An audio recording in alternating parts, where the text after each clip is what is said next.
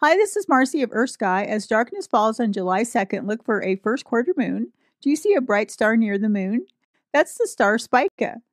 Then on July 3rd, the waxing gibbous moon will be close to Spica, so close that a few lucky observers in areas including parts of Polynesia, Antarctica, and South America will see the moon occult or pass in front of Spica at 22 UTC on July 3rd. If you look outside then and don't see Spica, that might be because it's behind the moon.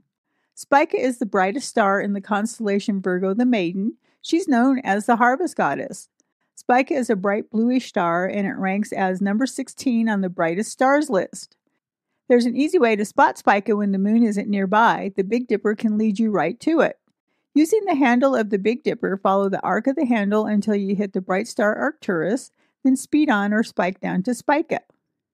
If you want to see the constellation Virgo, you need a dark sky. You'll find it low in the west as darkness falls.